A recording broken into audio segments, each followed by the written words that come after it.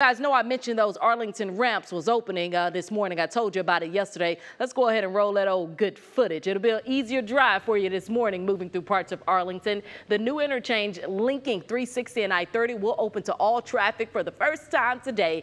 Look, if you are familiar with that area, you know how much of a trouble spot it can be for some. So just be careful and make sure you pay attention to those signs navigating those new ramps out that way.